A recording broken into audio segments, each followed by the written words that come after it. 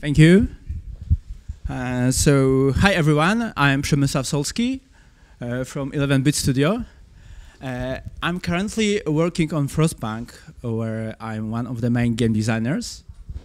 And today, I would like to take you behind the scene and show you how the process of making Frostpunk looked like. From beginning to end, from blank page to polished games that we can give to the player with clear conscience. So, it's not that way. Okay, so this is my presentation plan. Firstly, I would like to tell something about our game philosophy and tell you about our previous game, the Sword of Mine. And after that, I proceed to the main part of the main lecture and tell you in a few steps how the process of how creative process of Frostpunk looked like. So, our studio want to make only meaningful games. But what exactly this means? We want to be some kind of alternative to AAA production, like an independent movie is some kind of alternative to Hollywood production. We want to create, not copy. And we want to make something what is worthy. So I think there are 4 main ingredients which become the game more meaningful. There is emotion. We want the player to truly feel something. Meaningful values that we want to convey. Fresh experience. You know, we want this kind of feeling of something new. And of course, we always want to leave the player with post-playthrough reflection. And I think the first our game which achieved all these goals was this Sword of Mine. The story about the war, where you are not the soldier, but a civilian, was a big success. So this convinced us to make meaningful games. After the premiere, we felt that this is the path which we want to follow. And in this moment, the Frostpunk story has begun. Of course, after this Sword of Mine, the player have big expectation. Of course, we always have. So we couldn't make an ordinary game. It was hard for us. It was very hard to start something new. So a few months later, we made first prototype, which we called Industrial. Basically, it was steampunk city builder. It wasn't a bad game, but we felt that something was missing. This game didn't look like a worthy successor of this Sword of Mine. So we decided to start again from the blank page. Of course, it doesn't mean that we threw away everything. We're sure about the setting. We felt that steampunk is something interesting. And of course, we want to make a city builder. So we are looking for strong emotions, sense of involvement and purpose, and meaningful subject to talk about.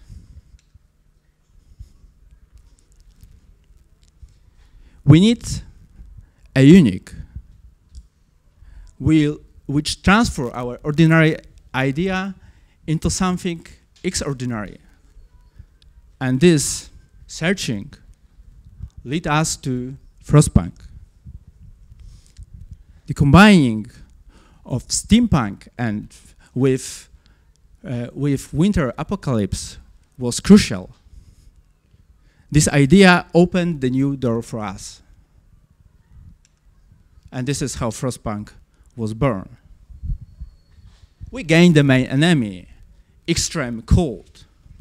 So even the steam technology began to make sense, because steam gives you not only an energy, but also warmth, which is crucial if you fight against winter. We know that we want to make a story about the last city. So this game was not only about the building, but also about surviving. The people has to adapt to the new cruel world. And this led us to the moral choices. So these assumptions convinced us. We felt that this direction is something where we want to go. And this was the first paper prototype. It didn't look fancy, but answered us for many very important questions. As you can see, this is the basic CDT view. With the generator in the middle and the heat zones around it. And there where you see this description, Misie, which means bears, this is some kind of first visualization of Frostland. So after the prototype, the vision clarified how the game should look like. Due to that, we knew that we have into the game 3 key systems. The city view, when the player spent the most part of time. Frostland, which opens a wider perspective for the player. And the Book of Laws, where we can shape the new society. So, city view. We wanted to make the first impression on the player. This was very important for us. So this is the first concept art which showed the beginning. We see the round shape, which is easy to remember, is intriguing and unique. And the middle of that, it's a cold generator, which we should to turn on.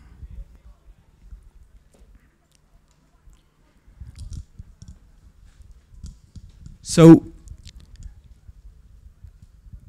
the natural development of this idea was to make city layer radial. It was something new. I don't know the game which have something like that. So it was really hard to implement. But I think it was worthy. It emphasized the uniqueness of our city. Of course, we have a problem. For example, this is in that idea, it doesn't look like an organic city. So this led us to the next feature, the frontage. Buildings which aren't separated by street are connected. And due to that, we achieved more organic looks of the city.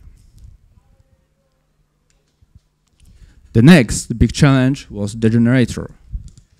There are early conception how the generator could look like. We know that the heart of the city should be iconic. So the early prototype, the third one, get into the game.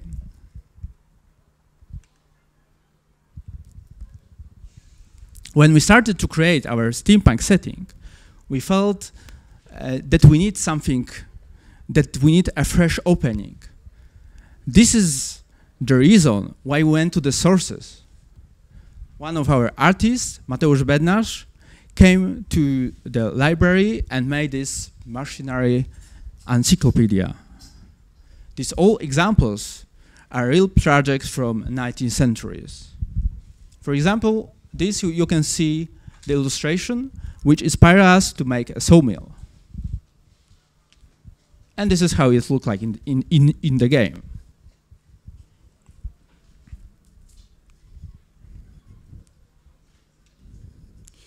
The next big challenge for us was to make the cold the real enemy. So we developed the temperature system, which is easy to learn, but give the player many possibilities to solve the problem. On this screen, you can see the early prototype of temperature overlay, which show the player where the situation is the most screw up.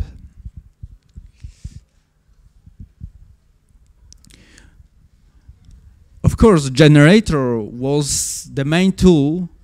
Due to that, the player can solve the temperature problem. However, we need a lot of iteration to create a system that on the one hand will be complex, but on the other will not overwhelm the player. And now I want to show you how long way we came. This is the first digital prototype. As you can see, there is no radial layout system, but the whole is round. In the middle, we have the generator. And this is how it looks like, the game on the premiere. And as you can see, we made a huge progress of quality, but the basic assumptions are the same. The second main system is the Frostland. This is how look like the first concept of them. In my personal opinion, the first time when I see the Frostland, it's a very memorable moment. And this Frostland give our games, this Frostland give to our game that it seems to be bigger and deeper. Mostly, we use the Frostland to gather additional resources which help us to survive. But of course, for us, this is an opportunity to tell a backstage story. And at the beginning, Frostpunk was much more complex. For example, scouts need to eat and then can die without food on the Frostland. But it didn't work because it distracts the player. So we decided to simplify. And the first main system is Book of Law, which in my personal opinion is crucial. In this book, we can shape our society and adapt to the new world. We have two Book of Laws in the game. At the beginning, the players see only the adaptation tree. The beginning is hard. So there the player can find a law which can help him to survive. But every law have a moral cost and further consequences. For example, the child labor. If you choose this law and force children to work in dangerous place like the coal mine, something like that could happen. We have the situation that that was some kind of accident and people are worried about that and we can do something or ignore it. And our system, in our game, we have quite smart event system of events which appears from time to time consequences of our decision. Most of them are small, like this one, which the player can even ignore, but some of them are the big one. the beginning we have only the big one, but it wasn't a good solution because the player because this interrupt the playthrough, and because of that we decided to use this dilemma only in a special occasion.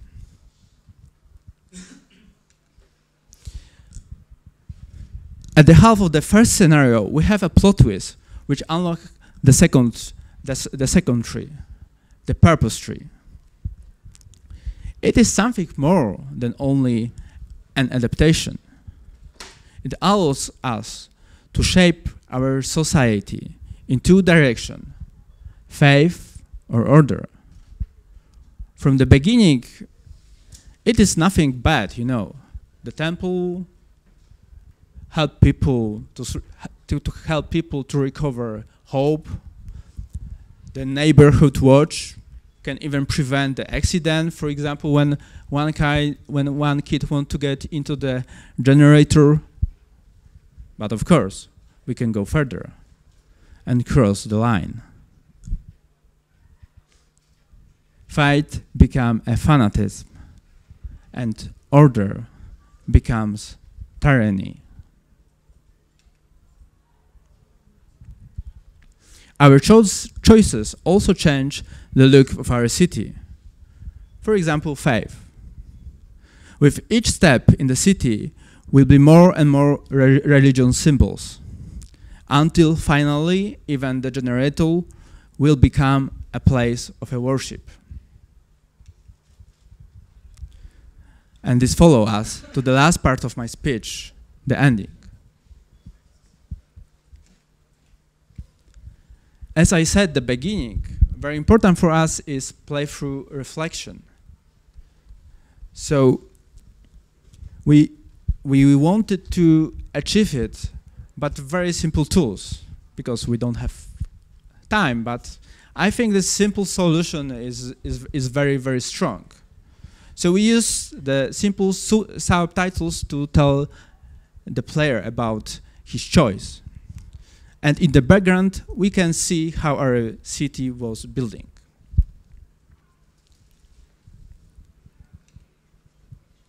In this way, we have reached the end. So I would like to finish my speech with this quote. The city survived, but what is worth it? You must answer it yourself. Thank you.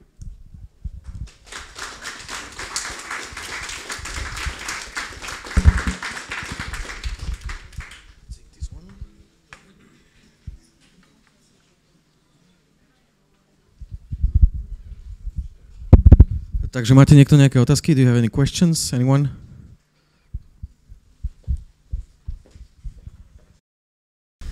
Do you plan at some in a Frostpunk game? Do you plan at some action? For example, enemy gang see your city and tries to conquer it. For example, you have 12 days until they reach to your city, and you have to build up defense.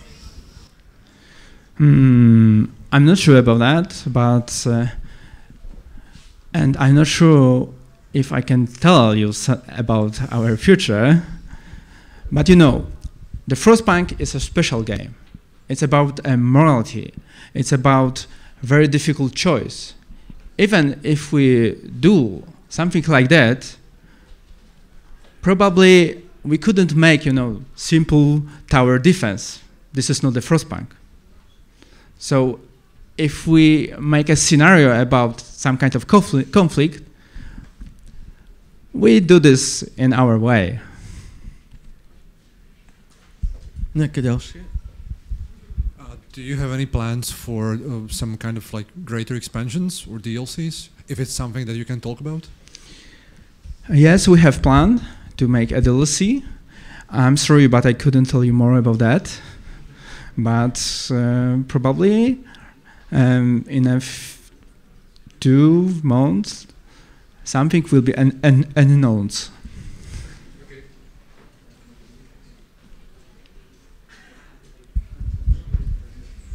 So this is an interesting design philosophy that basically you take this a simple idea. For instance, in this War of Mine, it was like how do civilians act in a war, and in Frostpunk it's basically how does society behave at the brink of extinction.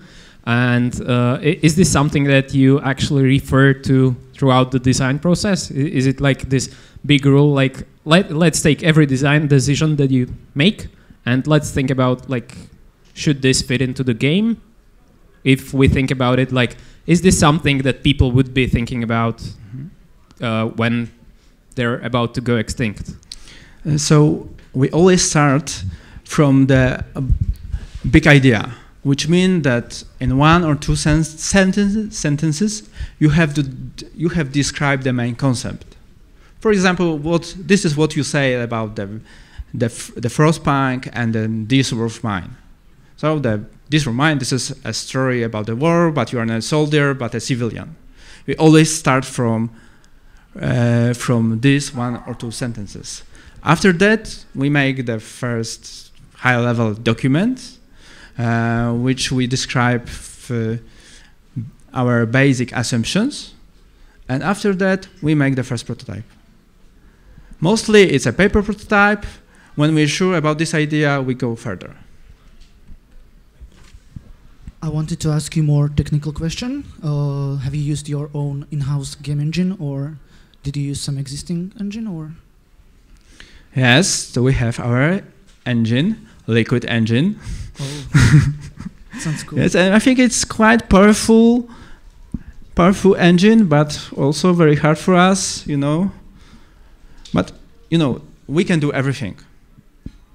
We don't have to wait for some fix from Unity or Unreal. Also, I wanted to ask, it was quite a transition from this War of Mine to Frostpunk, because this War of Mine was more 2D game, right? Mm-hmm. And Frostpunk was obviously 3D. Was it more hard for you to make 3D game, because before you started as a studio with this War of Mine, right? Yeah, it was a really hard process. As you see, the first prototype we have to cancel. So it means that 6 months of our work go to the trash. But we learn a lot, and during this process our small company became much more larger. Now there are 100 people. During this War of Mine was probably something about 20 people.